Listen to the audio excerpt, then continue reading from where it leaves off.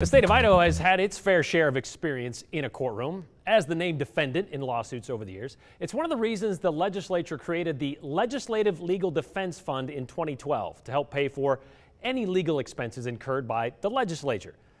It's a lot of legs, I know, getting legs in this story, but I digress. This is a fund, by the way, they are trying to refill quickly this session with $4 million as a couple of lawsuits that have to do with how Republican leaders have handled COVID safety during the session are working their way through the courts. And that's just one judicial fund set up by lawmakers. The other is the Constitutional Defense Fund. This one was created in 1995 and was originally set up to pay for Idaho's legal battles with the federal government. But it has also, and especially lately, been used to pay out losses in lawsuits brought against the state for passing what were deemed by judges to be illegal laws. That fund has financed more than $3 million in settlements and legal fees, and most of that coming in just the last 5 years.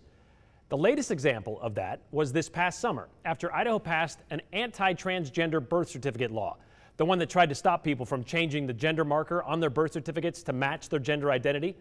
In August, a federal judge confirmed that law, just 2 months old, was unconstitutional and violated a previous court's ruling. The state is also waiting on a ruling on its transgender athlete ban. The Fairness in Women's Sports Act also passed last session and immediately went to court. Not that they didn't see those lawsuits coming. In the middle of the 2020 session, Idaho's Attorney General opined that both of those bills would be unconstitutional and likely wouldn't stand up in court. The legislature, then the governor, went ahead with them anyway, and the state ended up paying out more money. Which brings us to what is happening this session. There's a monuments bill making its way through the State House, and it would require any city or local government to get the legislature's permission to remove monuments or rename something named after a historical figure. It passed the House just yesterday, 51-19, and is on its way to a Senate committee. Maybe. I say maybe because late yesterday, the state attorney general offered his opinion on House Bill 90. And just like he did with the transgender bills, he warned if passed, it would be unconstitutional, but also unenforceable. In an opinion requested by Representative Ilana Rubel, Assistant Chief Deputy Brian Kane said Article 3, Section 19 of Idaho's Constitution prohibits the legislature from passing, quote, local or special laws concerning, quote, changing the names of persons or places and regulating county and township business. It would be unenforceable, according to Kane, because it overstates the legal authority of concurrent resolutions, meaning they could suggest it, but not necessarily enforce it.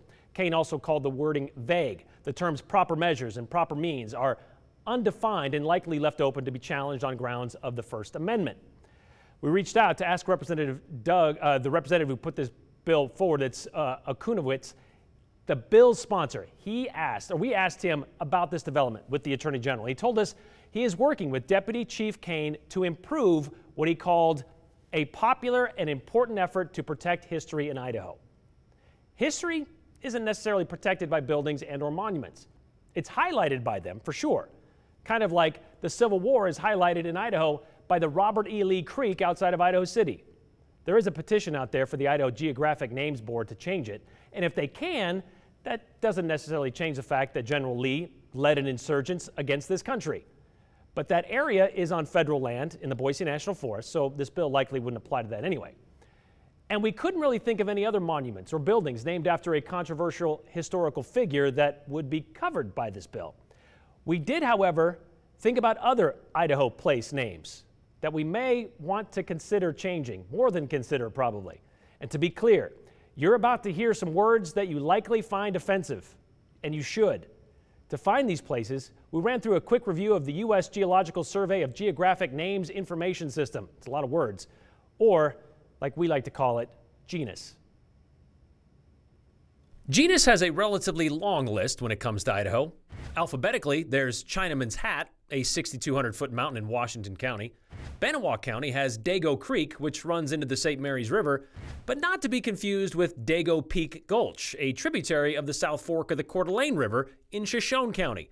Very near, you guessed it, 5,000-foot-high Dago Peak. Benoit County also has Negro Brown Hill, a 2,500-foot peak, which is quite a bit smaller than Negro Peak, a summit in the Salmon Chalice National Forest of more than 10,000 feet. It's also very close to Negro Green Creek. Not to be confused with Clearwater County's Negro Creek, also known as, well, that other word. But a creek doesn't quite carry the same water as Negro Head Rapids along the Snake River in Nez Perce County. Adams County is home to a gulch named after either Negro Bill or Negro Jim, depending on who you ask. And oops, I almost forgot Shite Creek in Clearwater County, which would have left me up it without a paddle.